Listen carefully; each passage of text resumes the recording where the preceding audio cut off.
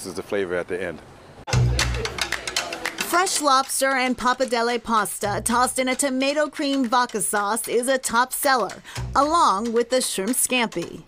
It literally was one of the dishes we put on the menu the night before we opened because one of our chefs said, oh, I make a great scampi, and it's been #1 dish out the door for weeks. It really speaks to our collaboration and our trust in our cooks. Sushi is a new addition to the menu.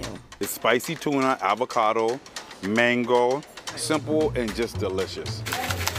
The bustling bar scene coupled with unique cuisine makes the Pearl a treasure and a dream come to life, says Pickney. When we got the space, it was dirt floor, and we were able to build and really get our vision, what we wanted to bring to the community. We are two couples who would like to go out to dinner more often, see more people like us, have good food, and not be overcharged for it. So that was kind of our premise going into this, and we always said, why not us? Since 2014, visitors to Nantucket have packed the Nautilus restaurant. Now, Bostonians can save the ferry fare because its harborside sibling has docked in Boston's Seaport neighborhood. I think we were pretty excited to come ashore. The Nautilus Pier 4 is shiny and new, but owners Clinton Terry, Stephen Bowler, and Liam Mackey say that Nantucket regulars will still feel at home. We each put like a real lot of who we are into these places. It's a really great sort of canvas to let who you are and what you like to sort of shine through. And we certainly wanted to provide a similar experience, so we brought some of our classic hits up here, like the crab rice and the Peking duck.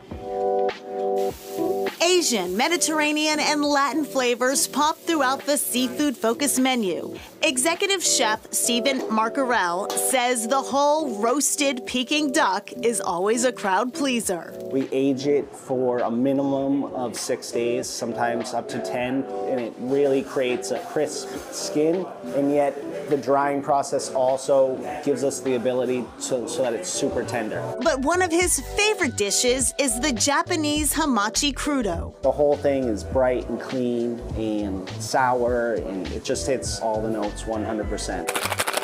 Behind the bar, Clinton Terry has designed a menu of vibrant cocktails, such as the My Mainland Mistress. It's 1.5 ounces of gin.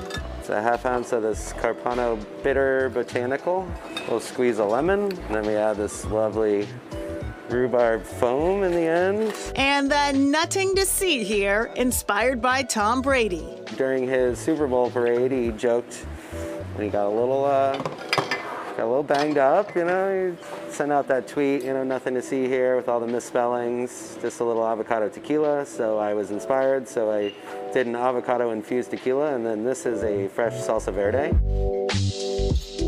Being a classically trained chef, like I like the culinary inspired beverages, so most everything is, you know, made from scratch.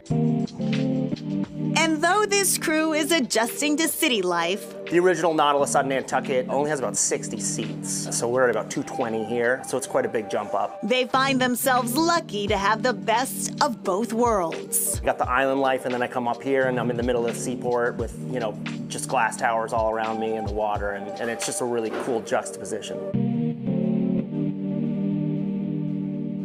The Nautilus partners told us they had been looking to expand onto the mainland for a while, but it took some time to find the right space. They eventually headed to the seaport and fell in love with Pier 4. You probably know it as the longtime home of the legendary Anthony's Pier 4 restaurant, which closed in 2013. Both Nautilus and the Pearl were named to Boston Magazine's Best New Restaurant list for 2021.